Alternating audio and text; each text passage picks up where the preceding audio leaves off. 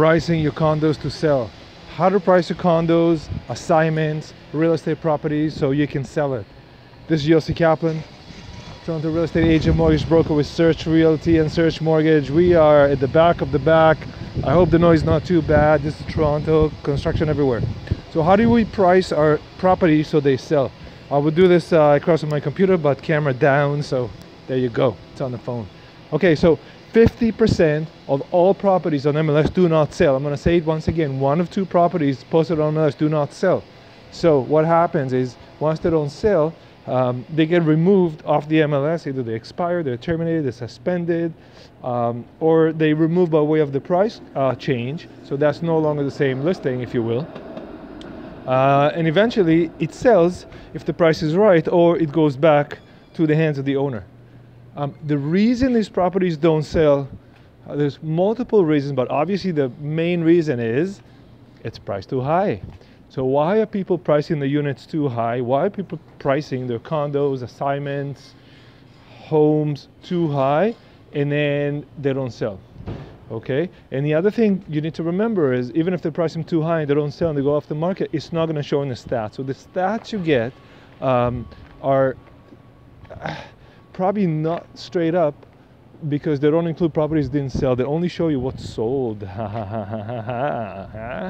Okay, so Yossi Kaplan, Toronto Real Estate Agent, Mortgage Broker, Toronto, King, West. This is where I work. You can see here, this is the Kingly Condos right behind me. The top section here, the commercial, that's a commercial office, and in the back here, let me see if I can show you. These are the condos right here. And these condos here are on assignment right now. Some of them still on the market for a long time. Still going. And they need to sell. Why are they not selling? So this is what it goes. First of all, there are two pricing strategies that you all need to be aware of. You can't just go into a listing, ask someone to sell my condo, sell my assignment, without having a proper pricing strategy. And it goes like this. First, you need to do is to really be honest with yourself and professional enough to understand what price this unit is worth. And remember, it's going to be worth the same unit. It's going to be worth different price if it's summer or winter, if it's on a long Christmas vacation, or in a hot, May or June where the market's hot. If it's assignment that you can walk in, or still under construction, or it's got occupancy. If it's a resale, that means it was closed, so the closing costs are less than new construction or assignment, right? Because those are expensive to close. If it's far in the future, or if it's closed, the assignment is going to take occupancy soon, or it's already on occupancy, that means you got to get the mortgage ready. So all these affect the price.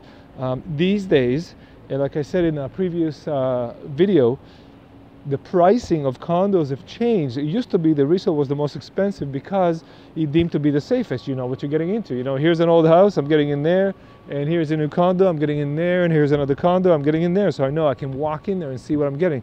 But with assignments or pre-construction, you can't. So those used to be the cheapest, but now they're the most expensive because people just want to put their 5%, 5%, 5%, and then flip it. Watch my video on flipping, okay? But if you can't, then you got to assume it, and then we got to price it.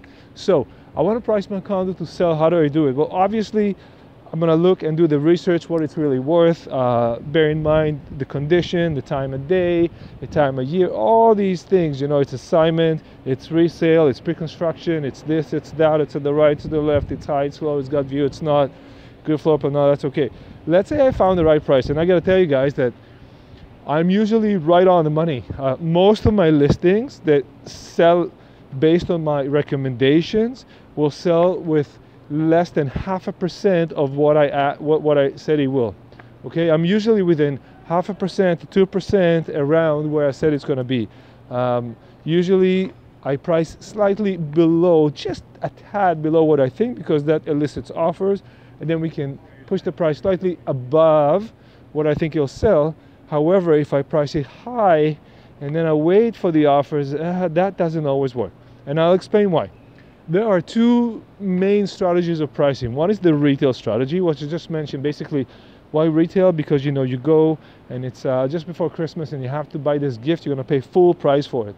Okay, so there's a big demand in the market. You got to get it now, so it's full price.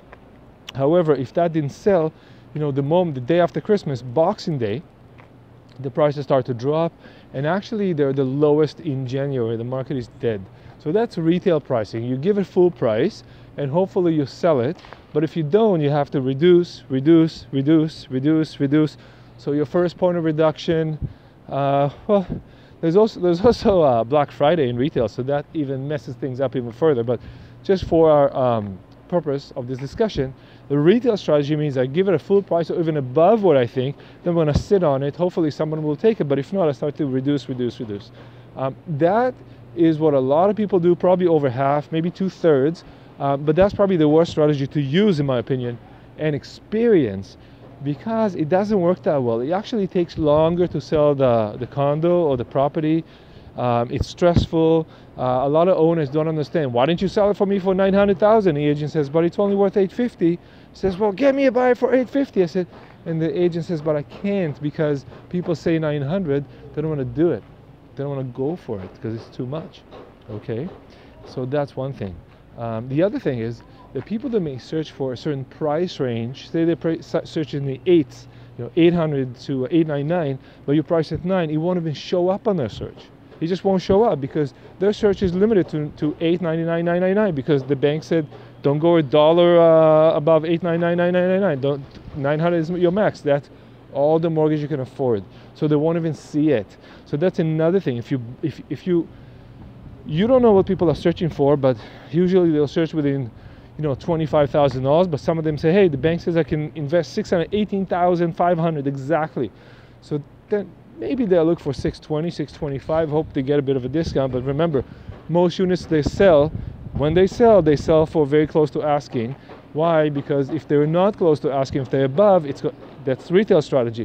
They're gonna have to reduce until the market deemed it good to buy. But if you've been sitting on the market with that property, you've been reducing or just sitting on it for months on end, people start to wonder what's wrong with it, and they don't even look at it. You know, you burn out the listing. So that's the one. The opposite is the bid strategy, where you price your unit below and try to get a very attractive number. And once you do that, you price it below the expected price, of course, and you try to get an attractive number. And once you do that, you hope to elicit multiple bids. And obviously, you hope that people will bid, say, I want it, no, I want it, no, I want it, no, I want it. And you'll reach some kind of a price which is above your expected price. Now, that works well for properties who are very sexy, well sought after, wanted, hot new condos. If you got an old place and you know, and your price is not down enough, and you say, yeah, you know, I think it's worth $1 million and I'll price it at $990. Well, that's just not attractive enough. It's just not enough of an incentive for someone to come and give you a bid. So you got to make sure that you're bidding, your start price is attractive to those who's going to bid on it. You know what I'm saying? That means that I need to price it in such a way that people would really want to come and see it and give me a bid that weekend. But that doesn't happen every time. That's the bid strategy. Okay, so the retail strategy, you start high and you like reduce, and unfortunately a lot of sellers, especially inexperienced sellers, do that because, you know, they know better sometimes from us, and it doesn't work. And then of course they get upset at the agent, and then the property sits there, and then you're gonna pay condo fees and taxes or whatnot, or maybe it's vacant, you gotta pay the mortgage too. Maybe once you decide you want to sell it, you gotta just go and do the work and just rid of it. It's okay. You know, it's better to sell it quick and get a reasonable price for it than sit on the market forever and get the same price or even lower and just be stressed out and lose more money. I mean, remember, the real estate market is so big, it's so huge that no one agent or buyer or developer or even a government can affect it that much. Okay, I'll say it again. People think, oh, you know, you real estate agent guys, like because of you the market is up. No. The facilitation of the transaction is what the agent does. If I didn't do it, a computer would do it, a robot would do it, you know, a program, AI would do it. It still doesn't matter because people will bid what they're going to bid. It has nothing to do with the agent. The agent just does not have enough clout over the market. You look at a market of billions and billions of dollars changing hands every day, every week, every month. No one agent, doesn't matter who it is, okay, not even me, and I'm just a small guy really downtown, can do this. What the agent can do, can advise you on a bidding strategy and a pricing strategy. Okay, so how to price your condos? You got to price it smart. And the way I like to price it is either go with, hey, here is a really attractive price, everybody come in, give me a great offer. Obviously you see the comparables, you know I price it below the comparables, and I am expecting a good price, but I'm putting this number to get your attention. And then come and give me the offer. If you give it, great. If you don't, that's okay. What I'll do, if let's say I priced and I didn't get the offer, and the price is say $25,000 under the price, I'll bring the price back up. I'll just bring it back up and let it sit on the market and see what happens. That's totally cool, especially if you're like an in-between season. You know, you're just cleared New Year's or August. You know, these are slow times, so sometimes the property has to sit there, but it has to sit there with a reasonable price. Maybe someone will look at the property and go, that's really good, you know, if it's still available September after I put my kids back to school, I'll go see it. And that's usually what happens. But if you as a seller putting your property at like exorbitant price, it just doesn't make any sense, and you think, well, you know, just have people come and give me an offer. It doesn't work like that, because they're not. They're going to get a bad vibe from it. They're going to say, this guy is crazy, or this woman is nuts, right? That's how they speak, and they say, well, why would I give this person an offer? They're not reasonable at putting their price. What's the point of me putting the offer? That's how people think as buyers. As sellers, people think, well, you know, I'm just gonna like ask $700,000, even if it's only worth $550, but someone will give me a good price for it. No, it's not gonna happen. This is what's called a perfect market. It is so huge. This real estate market is so big. There's so many people involved, so much money, so many moving parts. No person can affect it. No one. The only thing you can do is price it in a way that will be attractive to a buyer. Get their attention, you know, and you got to be around the price where you're offering, and then get their attention and try to get the best offer you can. If you're not getting an offer, which is a whole other video, then you're doing something else wrong. You know, 50% chance your price is not good, and the other 50 is your marketing is not good. Okay. Move away from this big truck here. Mosto Foods, chef's choice for food service. Okay, I hope it's good. Oh, it's coming back. I'm gonna let this guy finish beeping, and I'll give you a little bit more information, and we're done for today. Let's see. Okay, good job parking there, buddy. Yeah. Okay, so I want to sell this condo, and you know, a lot of these condos are problematic. It could be an inner corner, there can be an older building, it could be lower floor, it could be doesn't have any view, it could be close to the elevator. You know, if you want to find wrong with someone, you always will. That's not going to get you far in life, but nonetheless, we have to appreciate that, you know, the second floor condo is not the penthouse, so I need to price it accordingly. You know, if it's a second floor condo and doesn't have a lot of view, okay, that's fine. That's a good place for someone to live. I cannot afford more and looking for that deal. But nonetheless, don't price it like the penthouse, or don't price it like the condo 5 stories above that has the view. Look at these units here. Look at these inside corner units here. Okay, that's 525 Adelaide. It's really nice, but it's got no sun. I don't know if it's got any sun during the day. Maybe early during the day, but right now it doesn't have any sun and won't have any more sun until tomorrow. Okay, so that's what I'm talking about. Don't overprice these things, because people come and see it. At the same time, you got to decide, do you want to do a resale strategy where you start with full price, or maybe just above it, and then you're going to just wait and wait and wait, and you know, you have to keep it clean and get all the showings come in, and the texts and the emails and the questions and the lowball offers, because also when you price too high, you're gonna get an offer. You know, you gotta get an offer from someone just crazy as you.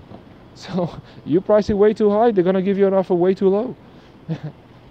If you have the time and the inclination to do it, great, but you know, like, it's complicated. The other way you can do it is simply price it just a tad below the fair market value. And how do you know what a fair market value is? Ask me.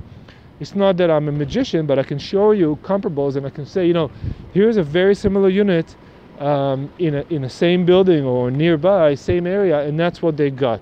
And look how long these type of units get usually, and how long they stay on the market, and all that stuff. So you get a very good idea, because there's so much information available that we can pretty quickly, you know, look at the numbers and extract a right number. And that's why I'm good at it, because I can find the right number for these condos.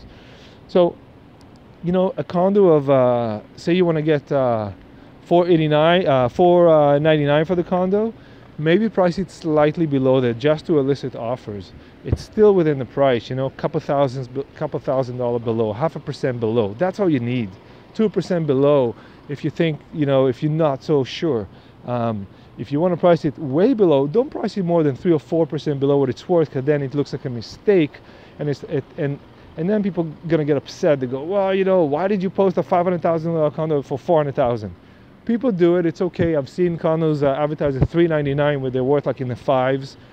I don't think that's very effective. You know, like it's just too far. The gap's too large.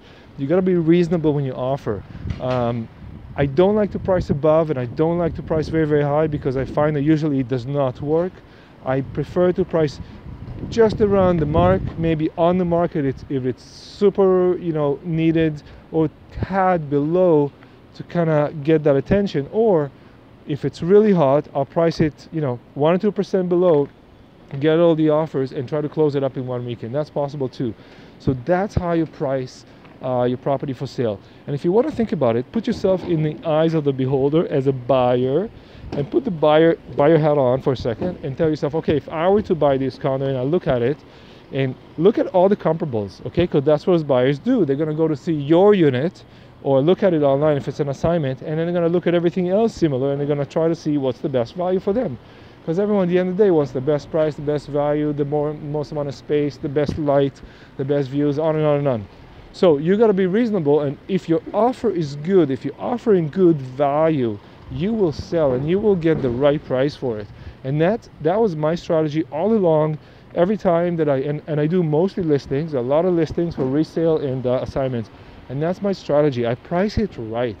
I price it just enough to showcase the value, the marketing, of course. I make it unique, I make it nice.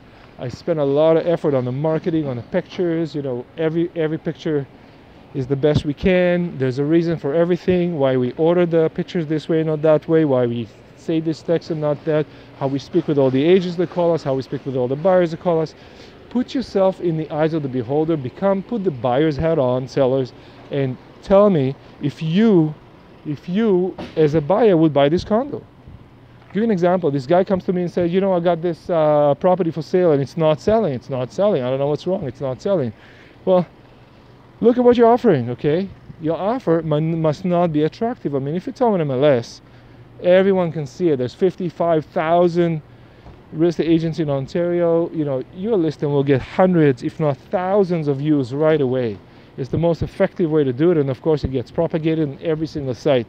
You know, yossi.searchrealty.co, condos.ca, searchrealty.co, all these sites.ca.co, all these sites propagate all these listings. With this, every listing shows about 5,000 times, by the way, when you're on MLS. About 5,000 sites propagate that. So it's huge.